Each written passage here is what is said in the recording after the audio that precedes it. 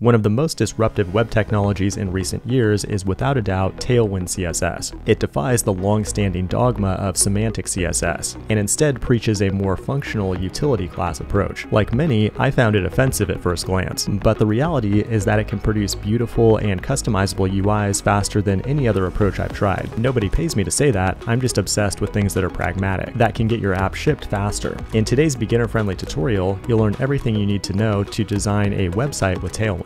You guys requested we clone Discord, so we'll build a Discord-inspired dashboard. We'll focus on the most interesting part of the UI, which is the sidebar, that has these animated icon buttons that show a tooltip when hovered. We'll also throw in dark mode, and I'll explain how to integrate Tailwind with any component-based JavaScript library. But first, there's a red button that says subscribe below this video. Most hiring managers in the tech industry recommend that you click the button. Before we jump into the code, let's answer the question of what is Tailwind and should I use it? Basically, it's just a huge collection of CSS utility classes. Compared to plain CSS, it allows you to write less code overall and have standards that prevent you from blowing your foot off. However, Tailwind does not provide pre-built components like Bootstrap. This means it will likely take you longer to build a UI than Bootstrap, but it gives you much better control over customization. Some people say Tailwind is not for beginners, but I've kind of changed my mind here. The tooling has become really exceptional, and when you hover over a class in VS Code, it tells you exactly what CSS is inside. It's kind of like CSS with training wheels, and will do things like dead code elimination, so you're not left with a massive CSS file when you go to production. Ultimately though, Tailwind is for developers who want to get highly customized stuff done faster. To follow along with this project, open up your editor and then pull up a terminal session. And I've installed the Tailwind extension for VS Code. The first thing we'll want to do is generate a project with a JavaScript framework, like React, Vue, Angular, Svelte, etc.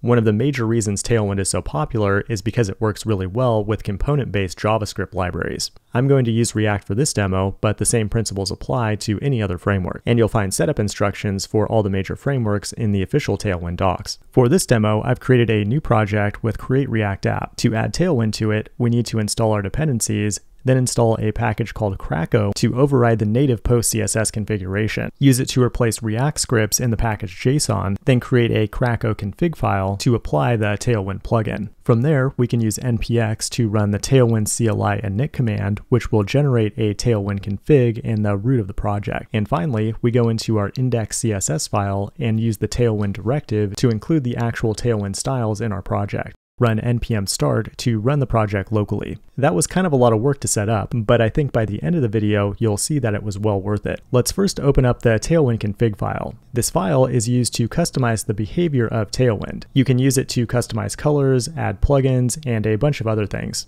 One change I'm going to make right away is to enable just-in-time mode. As of today, this feature is in developer preview, but it will compile your CSS on the fly, making your build times much faster. The other thing we can do is tell Tailwind to purge any unused CSS from our final bundle. It's not really relevant to this video, but if we were deploying to production, it would allow us to ship a very small CSS file to the browser. Now let's go ahead and open up a React component in the project. You'll notice that when I add a CSS class to it, we get this awesome IntelliSense with every single Tailwind utility available to us. The whole idea behind Tailwind is that you add these utilities together to design your UI directly in the HTML. For example, let's go ahead and take a paragraph element and apply the text center class to it. You'll notice that if you hover over this utility class, it will tell you the actual CSS used under the hood. If we want to add a color to it, we might say text green, and it will give us a palette of different green colors to choose from. There's a utility for pretty much anything you can imagine doing, and they're very carefully named. Just type out what you're trying to do, like bold, and there's likely a utility class to get the job done. Now, if we go ahead and view this code in the browser, you can see we have some green text in the middle of the screen. Now that you know the basics, it's time to build out an interactive and animated UI. You can find the full source code on GitHub, and it contains a more complete dashboard implemented with Tailwind. What we're going to focus on here is the sidebar, and the first thing we'll need is a flexible container to wrap the entire UI. The thing I love about Tailwind is that I don't really need to think of a class name in order to do that. I can just come in here to the root div in the app component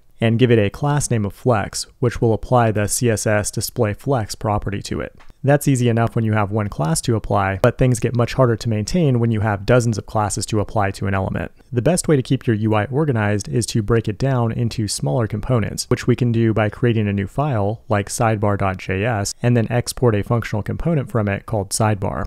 Once that's done, we can then import that component from our main app component and declare it inside of the Flex container. Now back in the sidebar, I'll return some JSX from it, which contains a div and a bunch of icons that for now will just have text as placeholders. Now we can use Tailwind to position the container for the sidebar. It should be fixed to the top left corner of the screen, so naturally we use the fixed utility class to do that. Now to position it at the top, we use top-0. That applies the top property with a value of 0 pixels. You'll notice IntelliSense provides a bunch of different values for the top property, but sometimes you might need to throw a weird value in there, so you can use brackets followed by the pixels that you want to use, and Tailwind will automatically create a utility class for you. We don't need to do that here, but it is a cool trick to know if you want to break out of your design system. We also have a utility for the left property, but when it comes to the height, we want to use a responsive value where it's 100% of the view height. The utility for that is h-screen, which means it will take up the entire height of the screen. Now to apply the width, we'll use a value of w-16. You might intuitively think this means 16 pixels, but it actually means 16 units on Tailwind's spacing scale. It's designed to provide you with a set of constraints that make your spacing look good and consistent between elements. In this case, W16 means 4 rem or 64 pixels. Other utilities like M and P for margin and padding respectively follow the same spacing scale.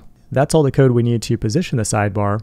Now we'll add flex and flex column to position the elements inside of it. And finally, we'll give it a background using bg-color, and Tailwind has a huge color palette with 9 different shades for each color built into the framework. When a color starts with BG, it will be applied as the CSS background property, and when it starts with text, it will be applied as the color property. And as a final touch, let's add a shadow to make the UI look a little more polished. You could easily spend hours fine-tuning a shadow, but Tailwind makes it super easy with a bunch of built-in shadows that look really nice out of the box. The end result should be a basic dark container for the sidebar. The only problem though is that the current shade of gray doesn't really match up with Discord's branding. So let's take a look at how we can customize the color palette. Open up the Tailwind config file and find the theme object inside of it. One thing we might want to do is extend the theme with our own custom color types like primary and secondary. By doing that, Tailwind will give us our own unique set of utility classes based on these colors. For example, we could replace our other colors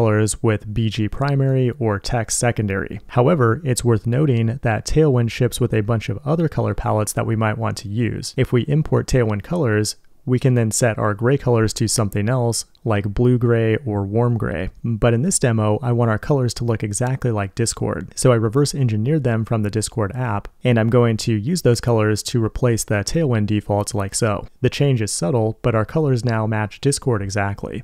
And now we can switch gears to the animated icon buttons and tooltips in the navbar. The first thing I'll do is create a new React component called Sidebar Icon. It takes an icon component as an input prop and just renders out a div with a class of sidebar icon with the icon itself inside of it. There's a cool package called React Icons that allows us to import a bunch of different icons from libraries like Font Awesome and Bootstrap as React components. We can then declare our sidebar icon component and pass in an icon component as a prop. You should now be able to see these icons in the sidebar. But now here's where things get a little more interesting when it comes to Tailwind. Instead of using a utility class here, we're using our own custom class called Sidebar Icon. But this class is actually built up using Tailwind utilities. This is totally optional, but in some cases it makes more sense to create your own custom class with Tailwind as opposed to extracting out your own custom React component. If we want to add additional classes or components to Tailwind, we can go into the index CSS file and use the layer directive to extend the core components. From here we can define our own custom classes just like we would in regular CSS, but instead of properties and values, we'll use the apply directive and combine a bunch of Tailwind utilities together. We'll give an icon relative positioning, make it a flex container, and center the content in the middle. The element needs to be a square, so we'll provide a height and width of 12. When it comes to margins, you can target individual properties like top or bottom using MT or MB. But if they have the same value, you can be even more efficient by using MX or MY to take care of both of them at the same time. That takes care of the positioning for the icons. Now let's go ahead and give each icon a gray background and a text color of green.